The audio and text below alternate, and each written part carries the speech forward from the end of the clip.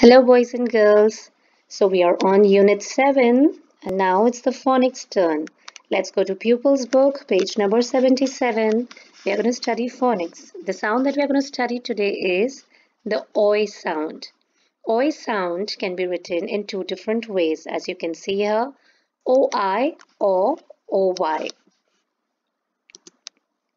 So very important to understand, the use of OI is done in the middle or in the beginning of a word. For example, coin.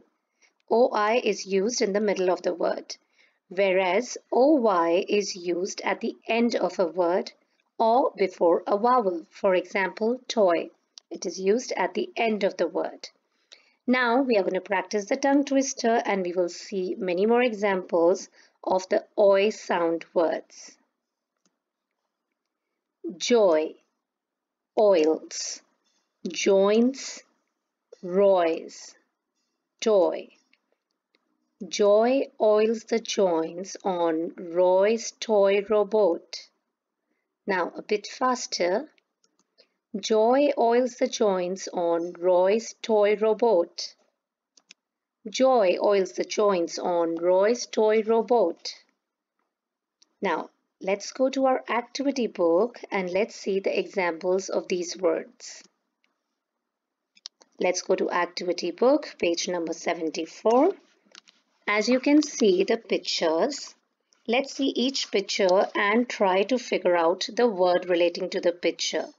The first picture, we can see the girl having fun. So this is enjoy.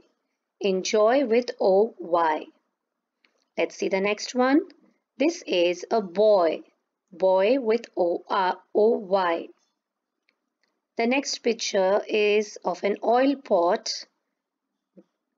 So this picture goes with the OI word, oil. This one is a cowboy, but it's more like a cowboy toy. So it goes with the OY words, toy.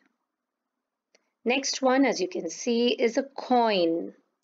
So it goes with OI, coin. This one is toilet. It goes with the OI words, toilet. The next picture, as you can see, is someone pointing with the index finger. So it is point. It goes with the OI word. Next one is a girl wearing a t-shirt written joy. So again, it goes with OY. Apart from these, I've also jotted down a few more examples. Noise, OI, boil, OI. When the water heats, it boils. Annoy with OY, annoy to make someone angry. And Roy is a name with OY. Now, this is a link that I have shared with you where you can find many more examples of OI or OY words. Hope it'll be fun doing the exercise, and as you know, we will connect in the video lessons, then you can ask any doubts if you have. Bye.